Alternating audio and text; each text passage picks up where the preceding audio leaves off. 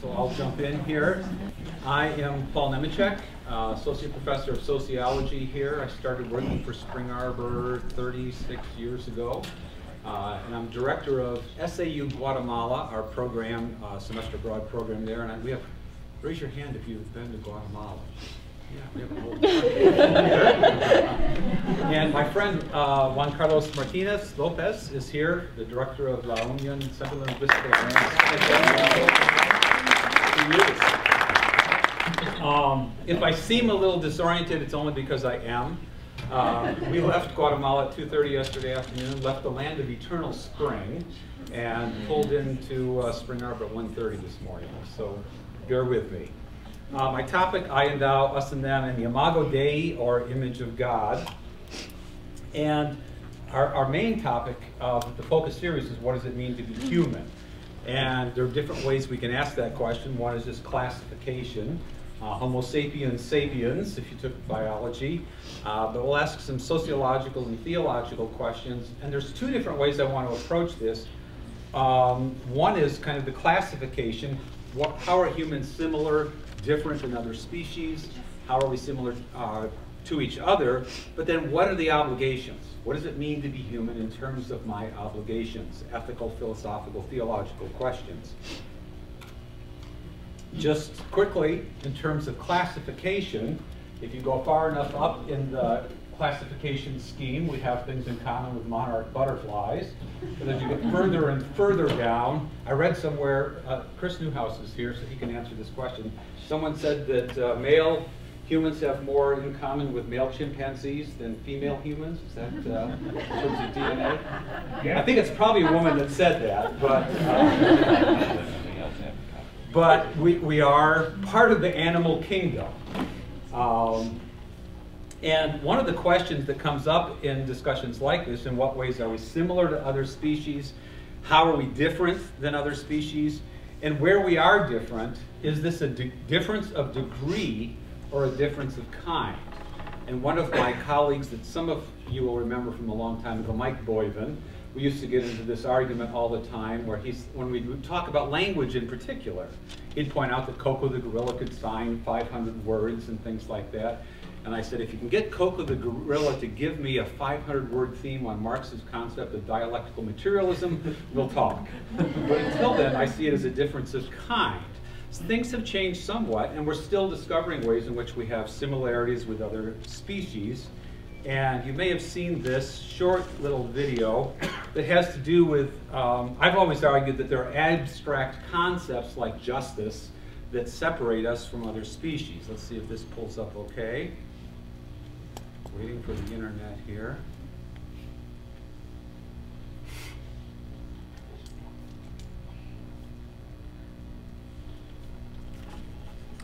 So a final experiment that I want to mention to you is our fairness study. And so this became a very famous study, and there's now many more, because after we did this about 10 years ago, it became very well known.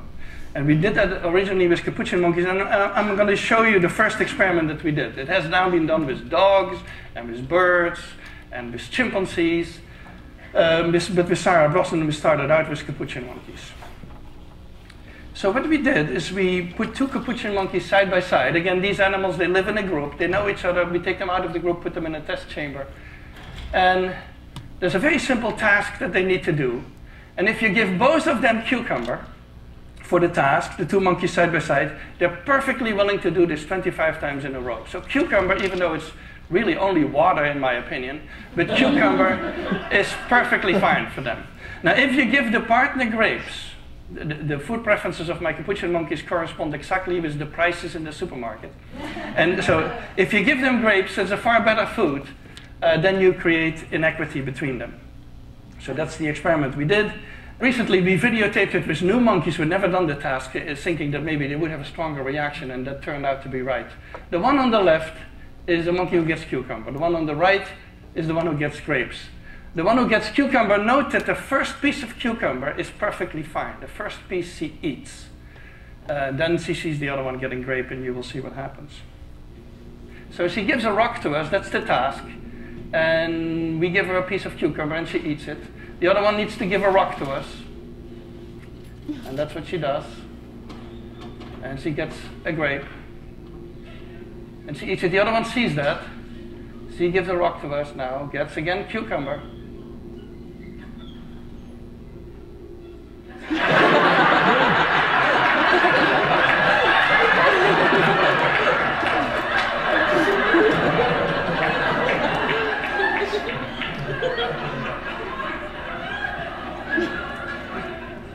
She tests the rock now against the wall. She needs to give it to us.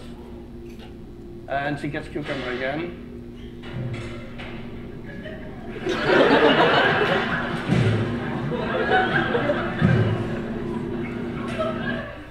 So this is basically the Wall Street protest that you see here. All that to say, we're still figuring out ways, the things we have in common with other species, and there may be more things there than we thought in the past. Karl Marx, when he talked about the ways in which humans are different, talked about species essence or species being, and he talked more about things like the human capacity for self-consciousness. Mark Twain once said, humans are the only animals that blush or need to. And that was kind of his sense of humor about our self-consciousness. Abstract thought and creativity, and creativity is one of the things that Marx focused on. He said, a spider conducts operations that resemble those of a weaver, and a bee puts to shame many an architect in the construction of her cells. But what distinguishes the worst architect from the best of bees is this, that the architect raises his structure in imagination before he erects it in reality. And so that capacity for creativity, abstract thought, self-consciousness may be one of the things that separates us from other species. Alfred Schutz wrote about 4 life worlds that humans occupy, and he spent most of his time on the difference between what he called Mitwelt and Umwelt. 4 life worlds, the first 3 are those whom I am not directly perceiving, and what he called Vorwelt is our predecessors. And so our predecessors may affect us in different ways. What they did may have impact on us, but it doesn't directly, we don't have direct perception of them. Vogelwelt is what he used for our successors, those who come after, and we may have some sense of taking them into consideration. Mitwelt are our contemporaries, but those who we're not in direct contact with. So we're aware of them. And so I may be aware of somebody somewhere else, but never have direct perception, direct contact. He put more emphasis on Umwelt. Consociates are those who share with me a community of space and a community of time. And most of his writing is on the difference between Umwelt and Mitwelt, those who are somewhere else that I might be aware of, but not directly perceiving or perceived by. And this will come back when we talk about a few other thinkers, including this guy, Georg Simmel, is one of the, some people say there are the big 3 in sociology, and the big 3 would be Marx, Durkheim, and Weber. Some include Georg Simmel. I think that makes him the Ringo Starr of sociology or something like that. Not in the same category as the other 3, but his work was often in an area called social geometry. And he has a really interesting article called The Stranger. And what he talks about is the stranger is one who is neither too distant or too close. If they're too distant, they're not part of our frame of reference. If they're too close, they're no longer a stranger. And so someone somewhere in between. And this puts them somewhere between Schutz's categories of Umwelt and Mitwelt. We perceive them, but not in that sense of immediacy. They're a stranger. And part of what I want to talk about is how strangers become other, and what that implies in terms of social obligation. Martin Buber has his most famous work is a Jewish theologian, I and Thou, and he talks about I-thou relations in contrast to I-it relations. I-it relations treat the other as object. And sometimes it may not be readily apparent when that's happening. When I go through the drive-thru at McDonald's, for example, welcome to McDonald's and all of the language of familiarity and relationship, but I'm an object to them and they to me. Does that make sense? I mean, if you don't believe me, next time you go through McDonald's, ask how their family members are and try and engage them in conversation about their hobbies and things like that, because that's not the nature of the relationship. No matter how much we dress it up, we're pretty much objects to each other. And Buber contrasts that to I-thou relationships, where there's more of a sense of intimacy, connectedness, and 2 quotes from his book: I-thou relations can only be spoken with the whole of one's being. I-it can never be spoken with the whole of one's being. And so this difference between treating the other as, to use Buber's term, thou, is for him a sacred space. It's a sacred relationship and moves someone out of being an object. They're no longer an it. They're a thou in Buber's terms. So if we move to theology for a minute, the Imago Dei is the image of God. Humans are created in the image of God. And we could talk at length about what that means. Does it mean only that humans have a soul? Does it mean that humans are different from other species in significant ways? And so forth. And what I want to talk about theologically is the problem of otherness. That is, when we define someone not as I-thou relationships, but when they become an it, when they become other. And this is what I mean in the title when I talk about us and them.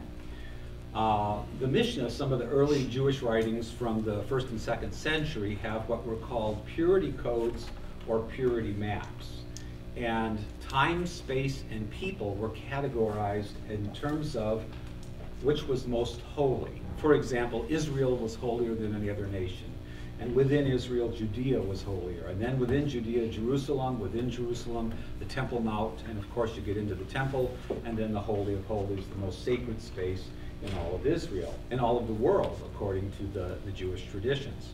Similarly with time, the Sabbath, the most holy of all, but then other sacred days kind of move out from there. And I'll talk in a minute about one of the purity maps.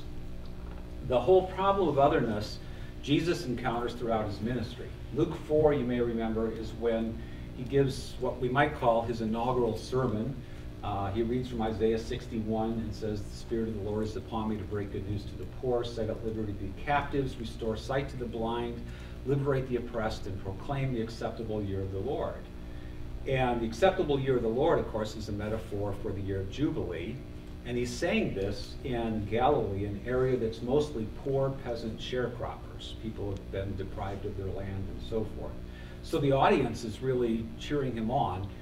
Jesus goes on to tell about 2 times when God healed Gentiles and they try to throw him over a cliff. And so we like it when you did the first part. That whole second thing, when you're talking about the others, we don't even like so much. And this is something Jesus encounters throughout his ministry. Galatians 3:28 is, Paul is referring to a tradition of the head of the Hebrew household.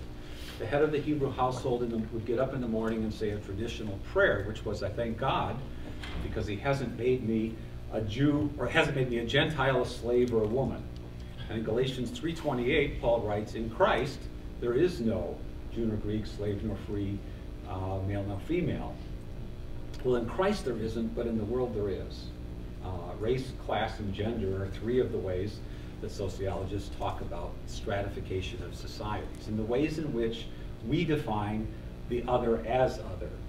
This is one of the examples of one of the purity maps from the Mishnah.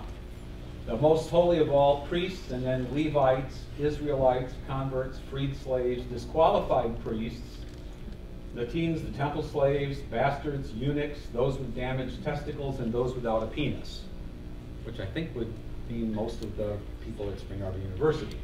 And so they had this hierarchy of who's more holy and who's more pure and who is other. And a good part of Jesus' ministry, you remember he was criticized for hanging out with those people, whether it's tax collectors or people who are drinking or Gentiles and so forth. And so the idea of purity maps or otherness is hardly new, but what we want to think about is what's that look like in our contemporary society? Who do we define as other, and what are our social obligations to those who are defined as other? And some of the ways in which we define people, certainly race and ethnicity, social class, gender and gender identity, age, nationality, sexual orientation, ideology, religion. We could probably go on and on with the different ways in which we define people as other. They're not us, they're them kind of thing.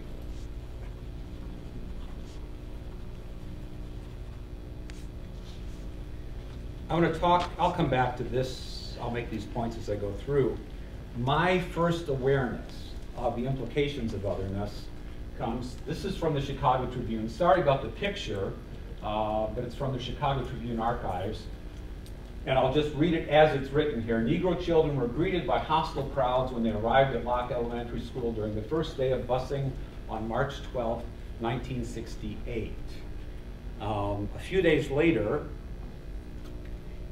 this is from a local newspaper, sixth day at Locke. It was Monday morning as the group of 50 students from Austin Spencer School came to attend classes at Montclair's Locke School. And this is 1968 in Chicago, and they're integrating the school through busing. The Brown versus Board of Education ruling was in 1954. 14 years later in the North, they're still working on trying to integrate the schools. And I know this because that's me right there. And I was captain of the safety patrol, and so I was with the police helping the kids get off the bus. And the first day of this event, hostile parents are behind my back screaming racial epithets at the kids. 2 women were arrested when they threw eggs at the bus that were bringing children to the school. And throughout, there were significant protests during this period of busing. White parents organized a boycott. There's a picture of my younger brother in a classroom that normally held 25, and he's one of 2 kids in school that day because the white parents are boycotting the school. And for me, 13 years old at the time, I'm trying to figure out what is all the fuss about? What is it about the otherness of these kids getting off the bus that's so threatening and so harmful or something like that? Why does it create such fear in people? 3 weeks, a little less than 3 weeks after this event, this was the headline. And so again, someone who was trying to overcome the consequences of otherness, who was assassinated, and this is what Chicago looked like then. My father's church was in the Austin community, and this is a picture of the Austin community and the troops that were patrolling the street because of the riots following King's assassination. This is another picture of the Austin community, buildings burned, and so forth, again in reaction to all of this. My father, the next year, left the pastorate. He was pastoring a church that was mostly Swedish-speaking Finns, first and second generation immigrants from Finland. And they came to him, and the Austin community at that time was becoming more African-American and Latino. And the members of the church came to him and said, we don't want those people attending our church. And my father resigned.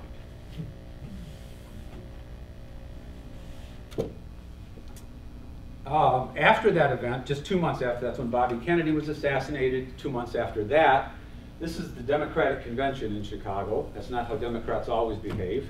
But there were lots of, sometimes, Will Rogers once said, I'm not a member of any organized party, I'm a Democrat. But hippies and yippies, which stood for Youth in Politics, were protesting the war in Vietnam. And so the Chicago police were out in force, kind of doing pretty brutal crowd control by most measures. And so the next year I started high school, or the next month, with eyes wide open.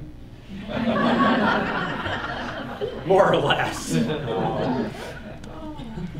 But that was, I didn't realize until much later, but that was the beginning of my journey towards being a sociologist. Because I'm trying to make sense of a world going mad at that point, at least the world I knew looked completely crazy at that point. But a lot of questions about how we define others, as them, and what that means for our ethics. This is Jackson Prison. I was going to send this postcard to my mother-in-law, but Bev forbade me from doing that. This is up there because my first job for Spring Arbor University 36 years ago was as coordinator of a prison program we had at Jackson Prison. At our peak, we had about 350 students taking classes in the prison system, the same classes students on campus would take. And I had an office, well, right, let's see if I can use the pointer here. My office was right about there inside the prison, and I shared that office with 5 inmates who did the typing and filing for me, 3 of whom were in for homicide. And I took the job not because I had this deep passion for prison issues, but I was working at Spring Arbor Industries, a pallet factory across the street here, and I would have taken any job that wasn't that job at that point. But I think my passion for prison issues came out of that experience. Before the day my contract with Spring Arbor started was July 1st, 1979. And that same day I was ordained in the church I was co-pastoring in downtown Jackson. Bev and I were living in a predominantly African-American community, and our church was an interracial church. So that was the day of my ordination service, and I decided I would start work the next day, and I said, my commitment is to see every person who walks through the door as a human being created in the image of God, first and foremost. And then other things we'll deal with later kind of thing. And so that was my kind of initiation into prison stuff. That's me on your left there. The 3 women in the middle were the campus staff, and the men on the end were the 2 of us who had the office at the prison and would schedule classes and all of that kind of stuff. About that same time, after about 2 years, I taught my first class ever. My first college class was Core 400 at Jackson Prison. And as part of the class, I showed the movie The Elephant Man. Have any of you seen the movie The Elephant Man? Powerful movie about John Merrick, who has really serious problems. When we first meet him in the movie, he's a sideshow freak in a circus and being grossly abused. Dr. Treves takes him in, discovers that he's a gentle soul, who's memorized the 23rd Psalm and other things. But there's one spot in the movie where he's being pursued by a crowd, and he wears a bag over his head to not scare people because he has extreme tumors and distortion of the spine and so forth. And at one point, they corner him, and he takes off the bag, and he says, I'm not an animal, I'm not an elephant, I am a human being. My students in the prison, 4 guys, tears rolling down their cheeks at that point. And I realized it's because they identify with that sense of I'm not an animal. They live in cages, they're transported in chains, they talk about feeding time in the prison, and there's all kinds of language of animalization for the inmates. Now again, this is in the maximum security section of the prison, so these guys are there for things other than skipping church. I mean, pretty serious offenses, but 4 of them that struck such a chord that they had tears rolling down their cheeks. And so it was another chance for me to say, what are the implications of this in terms of otherness? What happens when we define people as other in terms of their self-concept, in terms of other kinds of things? This is when I had 6 clerks working for me. 3 of these guys were in for homicide. The 2 in the middle had killed their wife's lovers, very similar circumstances that landed them in prison. Chung, the man in the middle on the top, came to stay with us for a couple of days after he got out of prison. Wonderful guy who in worst possible circumstances committed a heinous crime. But he's someone who committed murder, not a murderer, if that makes sense. That is, the action doesn't define the totality of his being. This seems like an odd transition here. Some of you may recognize this. I posted this on Facebook. The upper left is Buffalo, when it got hit pretty hard. The lower left is Grand Rapids, and that's my front courtyard. One of these is not like the other. And I put this up here to transition to talking a little bit about Guatemala. Guatemala is a beautiful country, 5th highest in the world in biodiversity, a great deal of cultural diversity, 21 different Mayan languages spoken in Guatemala. It's a really, really beautiful country. So the students who are here in Guatemala, I often say, if you leave here and you haven't seen the beauty of Guatemala, you haven't seen Guatemala.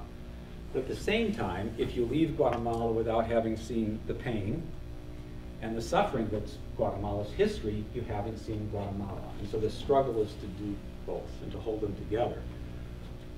What the UN Human Rights Commission declared as a genocide, the civil war from 1960 to 1996. I actually don't like that term. I'm not sure any war has ever been civil. But they talk about it as the armed conflict or la violencia. Some of the reactions against the concept of civil war is that very unequal in terms of the two sides. 93% of those killed were killed by the military in Guatemala, so it's not as if it was kind of two equal sides warring. But a total of 200,000 people killed, 50,000 were disappeared, 1 million displaced. And I was trying to put that in perspective, because in a country like ours, 200,000 people, that's about the size of Lansing. If you adjust for population to get a sense of how severe an impact this was in Guatemala, it would be as if every person in Michigan was killed. All of California displaced. And then you begin to get a sense of how severe the consequences were. The UN Human Rights Commission declared it a genocide because it was Mayans, the indigenous, who were targeted to a large extent. The vast majority of victims were Mayans, people who were defined as other. And so again, to talk a little bit about the consequences of otherness. One of the places we go in Guatemala that several of you have been, the Forensic Anthropological Foundation of Guatemala. The group this last January wasn't able to go there, unfortunately. But this is kind of what we see. They have bones laid out where they're exhuming mass graves and trying to connect the remains with the families. And in some cases, these are remains from 20 or 30 years ago, but the families have no idea what the final disposition of their loved one was. I mean, they're pretty sure by now they were killed, but they want to do a proper burial.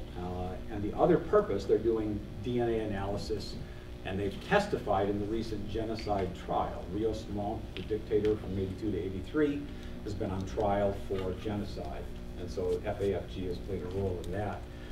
I think those of you who've been there before, the two things that are most chilling to me, one is when you see a skeleton laid out for analysis and it's this long. And it happens pretty frequently there. So a lot of children who were killed and some pretty horrific stories about how they were killed.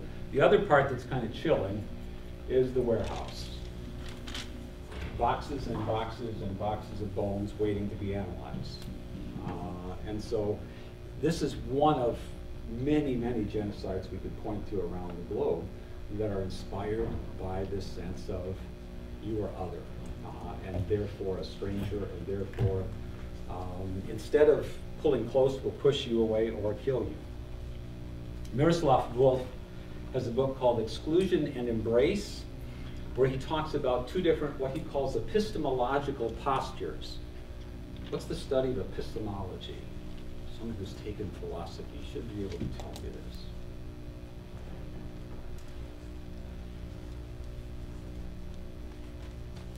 Okay, everybody has to take philosophy now. Epistemology is the study of knowing, how we know.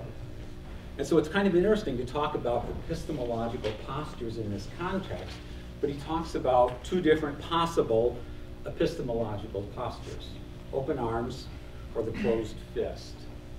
And open arms is someone who looks at the stranger, to use Georg Zimmel's concept, and say, this person I will pull close. I want to know more. I want to learn about them. The closed fist is a person who says, this person's a threat, and I'm not sure about them. They could be a threat, maybe a threat, and so I will respond with a closed fist. So the question becomes, who can I exclude? Who must I embrace? That's the ethical question I want to pose in terms of the social obligations of what it means to be human. And in response to that, we get this really radical guy, Jesus. If you remember the parable of the Good Samaritan, it starts with the lawyer seeking to justify himself. What does that mean, a lawyer seeking to justify himself? Basically saying, I want to know who I can exclude. Because Jesus had just told him love your neighbor. He talks about the 2 commandments, and Jesus says, love your neighbor as yourself. He wants to know who he can count as the stranger. Not my neighbor, but the stranger. Who can I exclude? And Jesus responds by telling the parable of the Good Samaritan. And basically in this, as you know the story, 3 good, devout Jews walk by and leave the stranger by the side of the road. It's the Samaritan that offers to help him, even takes him somewhere and says, if it costs more, I will pay out of my own pocket for this person who I might view as my enemy. Jews and Samaritans weren't fond of each other, and so forth. And if you remember, when we talk about aliens and stranger, in the Old Testament, there are several spots that talk about you shall not oppress a stranger. The other term that's used in translation is an alien. And it goes on to say, because you yourselves were once aliens or strangers in the land of Egypt. Now the irony, if I go all the way back to the beginning of my personal journey in wrestling with otherness, when they're integrating my school through busing, when I look at the names of the people who were arrested for throwing eggs at the bus and so forth, they were all Italian names. The neighborhood I grew up in, about 1/3 of the population were either Polish or Italian immigrants, smaller percentage of Greek immigrants, but first-generation immigrants in the community. So it's not that long ago that they were the strangers. They were the other. They were the aliens, and they were discriminated against. But the principle here is you were all aliens at one point, so you shall not oppress the alien because you were once aliens yourselves. In Reza Aslan's recent book on Jesus, he talks about Jesus' statement that about loving your enemies, because that's where it gets most radical. I mean, okay, the stranger, I'm not sure if he's my friend or my enemy, so maybe I can risk loving him. But the enemy, the person I know is my enemy, how do I love him? In Reza Aslan's book, I think he makes a serious mistake. He says that Jesus couldn't possibly be talking about the Romans.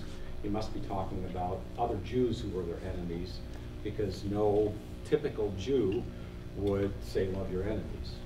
Well, there's an important assumption he makes there. If we know anything about Jesus, it's that he wasn't a typical Jew. I mean, he was Jewish, yes, and so forth, but very atypical in many, many ways. And so I think he probably means, yes, even the Romans. Even loving the Romans becomes important.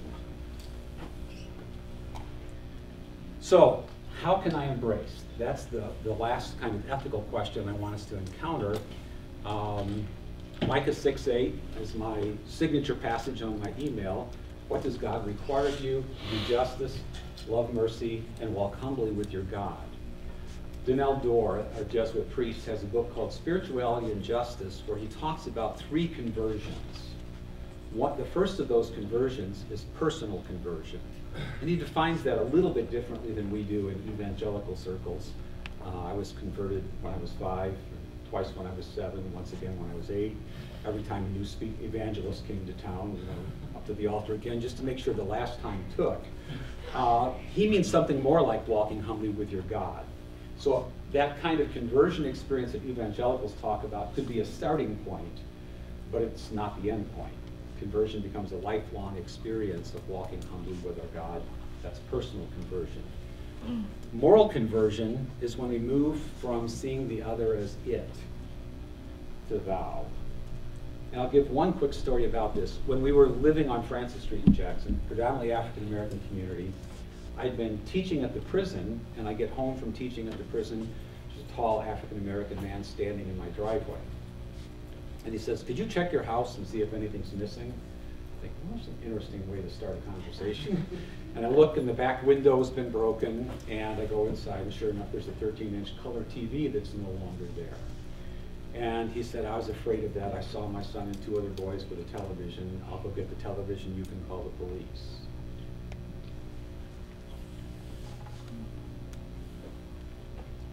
Just having come back from the prison, I did not want to call the police. And so I talked to the man for a minute once he came back with a TV, and I said, look, I have a TV now. What we still have is a broken window. And so if you want to send your son over tomorrow with some money for glass, I'll show him how to glaze the window, we'll fix it.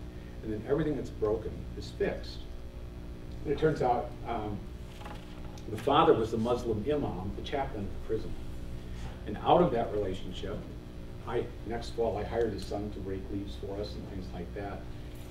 Could have responded with a closed fist, but the open arms changed the nature of the relationship in pretty significant ways. And that became our security system in that neighborhood, by the way, because as word got out about how we related to the other, people looked out for us, and people cared for us in significant ways. Moral conversion, then, from I, it to I, thou. The other example I often give of this is one of the times I was in England with a group of students, and when we're in London in England, students have to file a flight plan. They have to either go to Old Bailey or House of Parliament, they have to go to the British Museum or somewhere, another place. And I decided, because I teach criminology, I decided to go to Old Bailey, which is the criminal court. And so I just followed the crowd and kind of got into this trial and discovered that it's a rape murder trial, that a man had raped and murdered, was accused of having raped and murdered his former girlfriend. About 15 minutes into the trial, they cleared the courtroom to discuss a procedural point, and so we're all standing out in the lobby, and I'm looking around trying to get a sense of who's who. And I started thinking about, I wonder which of these people is the father of the victim? Who's the mother of the accused? People I don't know, people who are strangers. But in that moment, I felt their pain, regardless of who they were. And that's what Dora means by moral conversion, when we're willing to step into the suffering of others and let their suffering be our suffering. I never said a word to any of them, but I stayed and prayed, and that's the essence of moral conversion. What Dora means by systemic conversion is supporting systems and institutions that foster embrace. We have lots of political and other kinds of issues going on that could fall under this heading. When I saw the pictures of the unaccompanied minors arriving from Central America at the border and saw the contorted faces and the rage of the people who didn't want the kids here, I went back to 1968, and it looked just like the kids arriving at my school. And so whether it's immigration issues, other kinds of issues, I think the Church of Christ is called on to model that kind of profound love that goes beyond our natural inclinations, for example, to tribalism or to identity politics or something like that. And so for me, that's the call. That's the social obligation of what it means to be human. To borrow a line from the movie Rent, using it in a slightly different way, there's only us. In the larger scheme of things, there is no them, and that's part of our task, is to understand what it means to say there's only us. Good. I was hoping we'd have some time for questions, so who wants to kick us off? Or kick us out? Yes? Paul, I've spent a lot of time thinking about this, not at with the detail of books and that you have so forth, but I think the I-it mindset comes out of fear. Mm-hmm. And I just wonder if somehow there's a way to, I mean, I just think it's a growth process, but how can we somehow address that? I think it's fear. It is, and I think it's probably, it's wired into us. We'll check with the person sitting next to you there. But the fight and flight kind of phenomenon is part of our, can I use the term evolutionary here? Evolutionary inheritance, that for protection and that kind of thing. And it's a natural instinct.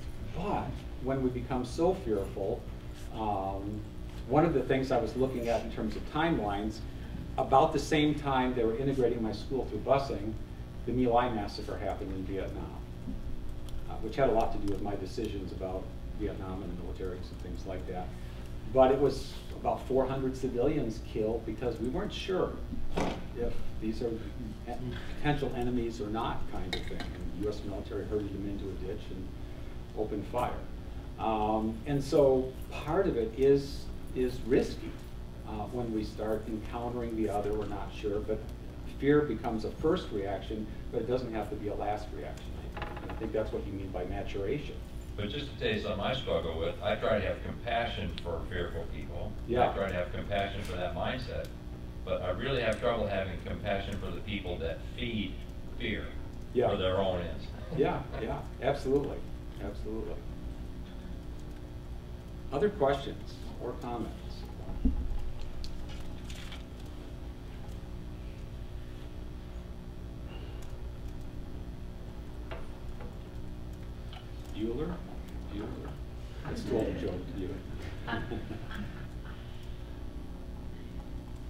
Anyone else? Or suggestions on how you think we can do embrace, or issues that we think become part of this? I think something that's recently been bothering me a lot, you know, especially with the ascendance of whatever you call it, ISIS or Islamic State, is that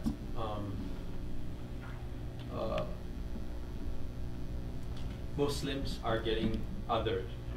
Yes. Because of what this group, is doing, as radical and as far out extremists as they are.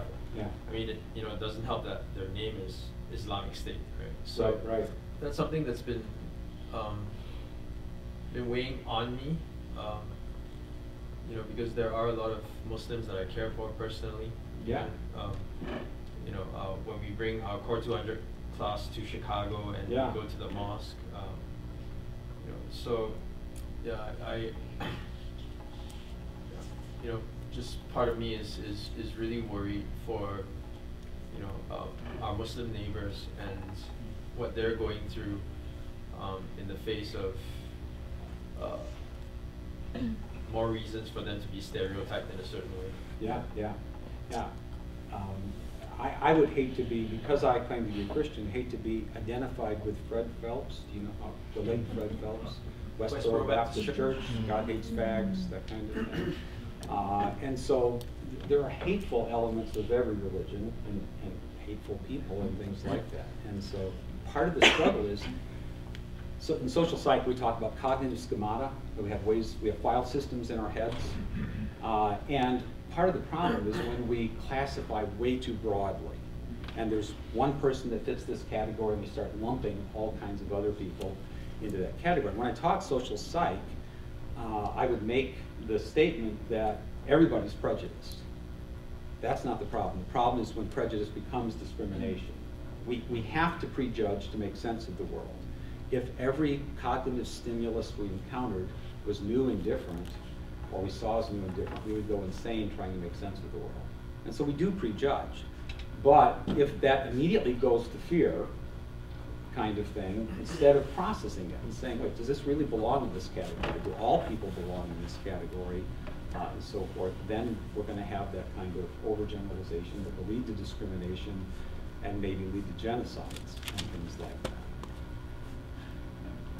Other questions or comments? Yes, thank you. Well, I think it's interesting, like you mentioning the ISIS and like the effect that has. I grew up in Dearborn, which is extremely Muslim, and grew up with friends and neighbors I called family who are Muslim. It was interesting coming like into Spring Arbor and seeing that difference where the story I had seen my entire life was these are my friends and the people I love, and like the story other people had seen was what the news told. And I'm a film major, so it's interesting to see like the story you're told and how that affects, you brought up like the movie, and just how do the stories we tell about people affect how we see them? Well, and part of it is the beginning of being able to move to I, thou is entering the frame of the other. And that means taking someone you don't understand to lunch. When I co-pastored this church in Jackson, Sunday afternoons we would have discussions about race relations.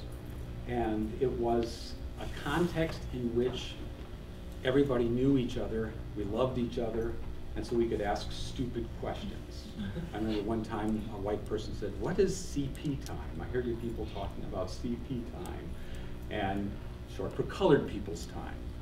In Guatemala, we sometimes talk about Guatemala time. He's on Guatemalan time or something. A different sense, and it's, if you look at it from a different perspective, it could be that we're a little bit anal about time, or a little OCD. I mean, it depends on which side you're looking at.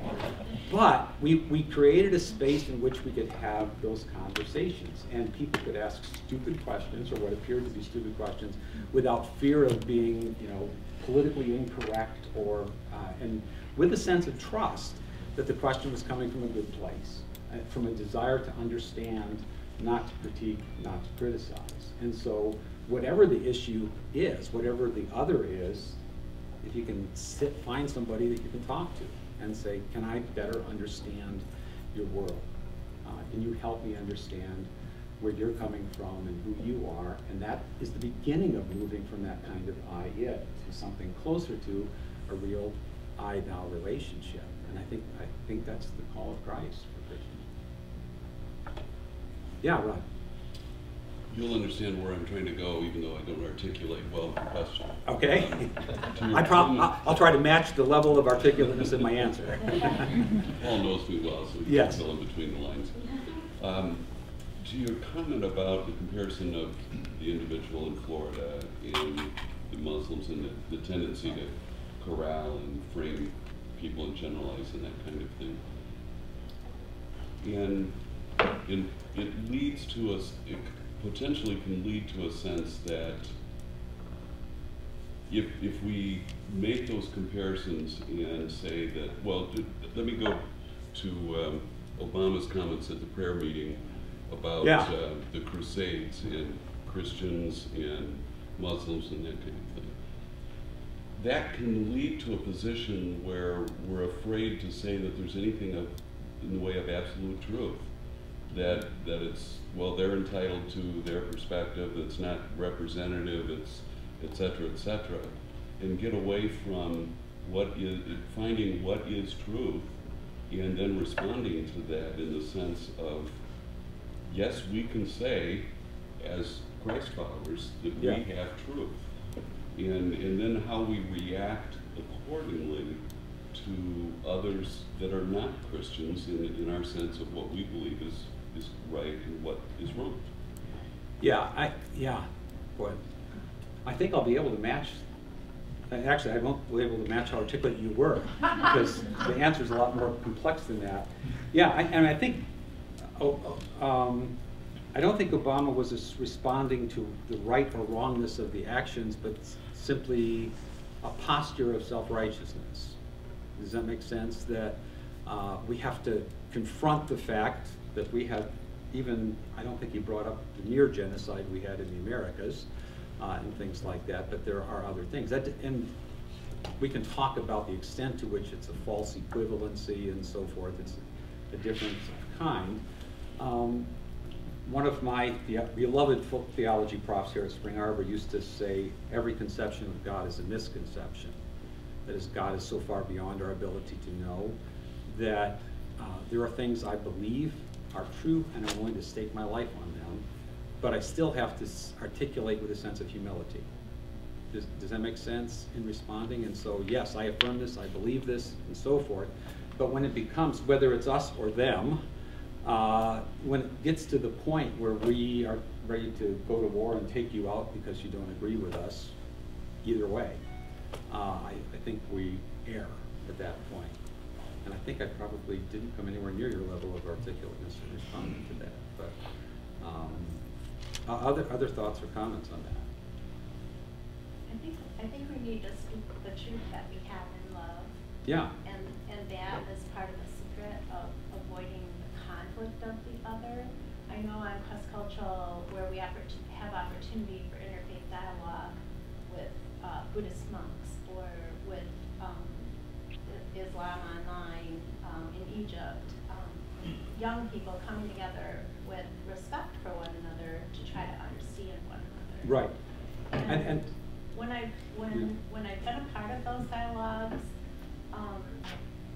I just remember one of our workers in Myanmar, not cross-cultural, but in the church, went in a disaster zone in Myanmar after the typhoon, went to the Buddhist Wat to ask permission of the monks there to bring in food, fishing nets, clothing, and the Gospel of John.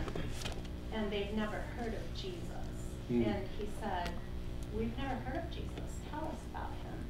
And I think of the Buddhist monks as spiritual seekers. Yeah. And a lot of times, imams and all that, they're spiritual seekers. They just don't have the truth that we, by God's grace, have been given.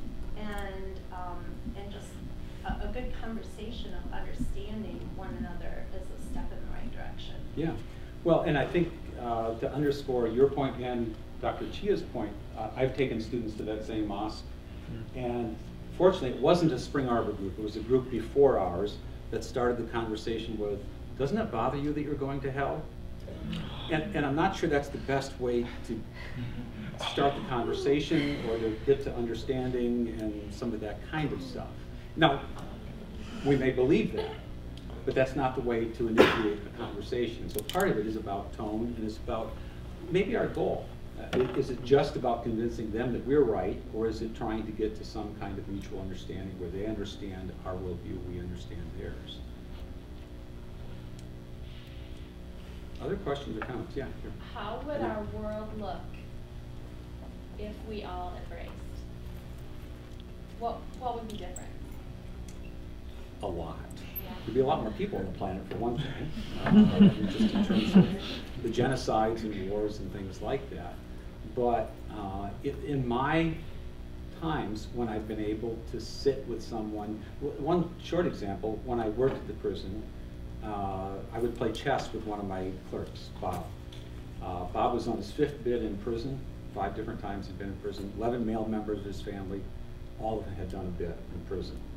And he beat me severely in chess every time we played, and after about 10 games he told me that he was the champion of Jackson Prison and a junior grandmaster, so I was severely outclassed.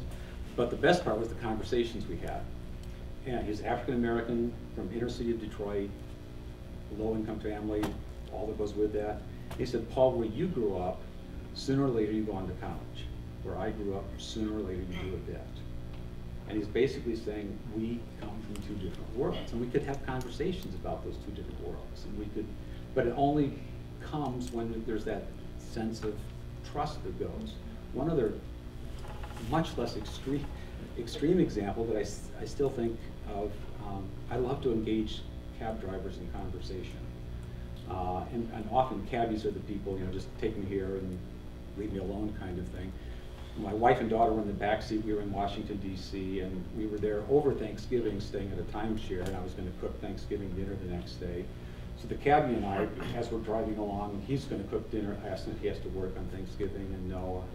And what's he going to cook for Thanksgiving? And I'm cooking for Thanksgiving. We're comparing recipes and all kinds of stuff. And we get to the hotel, and I pay him and get out. He comes around and shakes my hand. And it's just that simple that he was no longer an it. He was no longer just the guy who's going to get me from point A to point B. We've had a conversation, and we related as human beings. And I think because cab drivers often just treat it as it's in that sense, that makes a difference. That changes the dynamic and humanizes it. And I think it's so sometimes it's just small things in how we react to the other. Paul, isn't it maybe important to recognize that every encounter doesn't go like that? Oh yeah. And I remember we took a cross-cultural group to visit an imam in South Africa. Yeah. And there was a point in the conversation where, I thought we were actually, we were having a pretty polite dialogue. And there was a conversation, there was a comment that the person made about, well, and this was at a time not long after 9/11 and so forth. He said, well, I really think Osama bin Laden is a pretty reasonable guy. Okay. And at that point, our ability to converse kind of Yeah, fell yeah, off yeah. pretty precipitously. Yeah, yeah. Not every encounter is able to go to that level of I had more than one encounter in the prison that I had one inmate that met me for the first time and started by, I think it started with honky mofo or something like that. It just went downhill from there, swore at me for about 5 minutes straight, and I decided to respond by saying, well, I hadn't realized we met before, to try and diffuse the situation. But he had a whole lot of anger that took us about a year to get through, but we did. And so, yeah, a lot, and sometimes you never will. I mean, sometimes the bitterness, the anger, the hostility is such. My spiritual director once told me, beneath all anger is a profound sadness. And I think if in the other you can get beneath the anger to talk about the sadness, then there's hope. But as long as it's just the anger that we're responding to, it's hard to have any kind of reasoned discourse. Dr. Wilba. Question, comment, and I have to say, before I even start, I don't like the idea of myself, but this is something that keeps coming back. data sometimes as we're talking, for example, came back again. So you tell me what you think. Is there a sense in which this embrace concept, open heart, incarnation, working humbly with God, ultimately we have to recognize at some point it may be leading to the person trying to pursue those things and apply them, pay the ultimate price for it. Yes. That at some point, working humbly with God could be also Philippians 2. Yeah. To the point of death. I think so. And that maybe this is what it takes. Yes. Dietrich Bonhoeffer, when Jesus calls a man, he calls him to come and die. And I think that is the radicalness of the gospel, and why it seems so profoundly impractical at points. But I do think that is the potential. Yes. And I can think of many cases where that is, that Oscar Romero is apparently on his way to canonization by the Catholic Church, and Stanley Lother in Guatemala, that some of you visited the shrine, did in fact pay the ultimate price. How do you see then the fight against evil? In that context, and where's the victory? Where's the victory? I mean, someone would say that, well, if I'm going to be trying to do this and eventually lose my life in it, and then what's the point? Often as Christians, I'm not thinking in terms of how to fight this and yet try to protect and preserve our life, which is not bad at all. I just, Right. I don't like the idea. I'm in favor of life. I'm wondering. Yeah. I'm wondering that this part of. In my classes, when I would talk about the fact that Jesus, we get into discussions about was Jesus political or not. And I think a lot of Jesus' actions were critique of Rome and some things like that. My students will say, but if it's Jesus against Rome, then Rome won because they crucified him. And I say, okay, where's the Roman Empire today? And where's the kingdom of God today? And if you want, I think Jesus' statement, if someone wants to find their life, they must be willing to lose it. And I do think sometimes it is in fact the ultimate price. And it's back to Dr. Brown's point about fear that makes us want to make sure we never have to pay that ultimate price kind of thing. Thank you so much. We're out of time.